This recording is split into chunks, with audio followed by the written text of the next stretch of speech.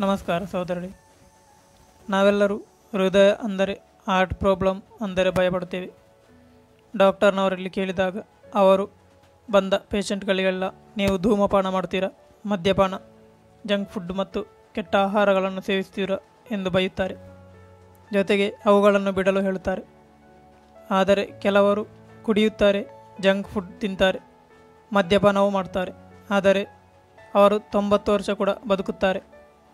ಅಂಥವರಿಗೆ ಯಾವುದೇ ಹೃದಯ ರೋಗ ಬರುವುದಿಲ್ಲವ ಎಂದು ನೀವು ಕೇಳಬಹುದು.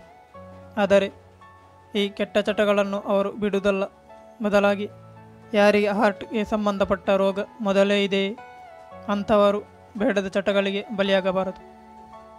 ಆದರೆ ಹಾರ್ಟ್ಗೆ ಸಂಬಂಧಪಟ್ಟ ರೋಗಗಳು ಇಲ್ಲವಾದರೂ ಕೂಡ ಕೆಟ್ಟ ಚಟಗಳನ್ನು ಭಾಗಿಯಾಗುವುದು ತಪ್ಪು ಎನ್ನುವುದು ನನ್ನ ಅಭಿಪ್ರಾಯ. ಆದರೆ ಈ ವಂಶ ಪಾರಂಪರ್ಯವಾಗಿ ಕೆಲವರಿಗೆ ಹೃದಯದ ತೊಂದರೆ ಬಂದಿರಬಹುದು. ಅವರು ಜಾಸ್ತಿ ಕೇರ್ ಮಾಡಿಕೊಂಡಿರುವುದು ಒಳ್ಳೆಯದು. ಬದಲಾಗಿ ಆಹಾರಗಳಿಂದಲೇ ಹಾರ್ಟ್ ಅಟ್ಯಾಕ್ ಆಯಿತು ಎನ್ನುವುದಕ್ಕೆ ಯಾವುದೇ ಪ್ರೂಫ್ ಇಲ್ಲ. ಅಲ್ಲದೆ ಹೃದಯಕ್ಕೆ ಸಂಬಂಧಪಟ್ಟ ಕಾಯಿಲೆಗಳು 3000 ವರ್ಷಗಳ ಮೊದಲೇ ಇತ್ತು ಎಂದರೆ ನೀವು ನಂಬುತ್ತೀರಾ? ಹಾಗಾದರೆ ಅದಕ್ಕೆ ಏನು ಪ್ರೂಫ್ ಇದೆ? ಒಮ್ಮೆ ನೋಡೋಣ ಬನ್ನಿ. ಹೃದಯಕ್ಕೆ ಸಂಬಂಧಪಟ್ಟ ಕಾಯಿಲೆಗಳು ನಮ್ಮ ಜೀವನ ಶೈಲಿಯಿಂದ ಬರುತ್ತಿದೆ ಎಂದು ಡಾಕ್ಟರ್ನವರು ಹೇಳಬಹುದು. ಅದರಿಂದಲೇ ಆರೋಗ್ಯ ಹಾಳಾಗುತ್ತಿದೆ ಎನ್ನುವುದು ಎಲ್ಲರ ಒಮ್ಮತ ಅಭಿಪ್ರಾಯ. ಆದರೆ ಈಜಿಪ್ಟ್ ಮತ್ತು ಅಮೆರಿಕದ ವೈದ್ಯರ ಹೃದಯ ಸಂಬಂಧಿ ಸಮಸ್ಯೆಗಳು 3500 ವರ್ಷಗಳ ಹಿಂದೆಯೂ ಇತ್ತು ಎಂದು ಹೇಳುತ್ತಾರೆ. ಈ ಅಂಶವನ್ನು ಅವರು ಎಷ್ಟು ಹಳೆಯದಾದ ಮಮ್ಮಿಗಳಿಂದ ಕಂಡುಹಿಡಿದಿದ್ದಾರೆ. ಕೈರೋದಲ್ಲಿರುವ ಆಂಟಿಕ್ ವಸ್ತು ಸಂಗ್ರಹಾಲಯದಲ್ಲಿರುವ 22 ಮಮ್ಮಿಗಳಲ್ಲಿ 9 ಹೃದಯದ ಸಮಸ್ಯೆಗೆ ಒಳಗಾಗಿದ್ದು ಅಧ್ಯಯನಗಳಿಂದ ತಿಳಿದುಬಂತು.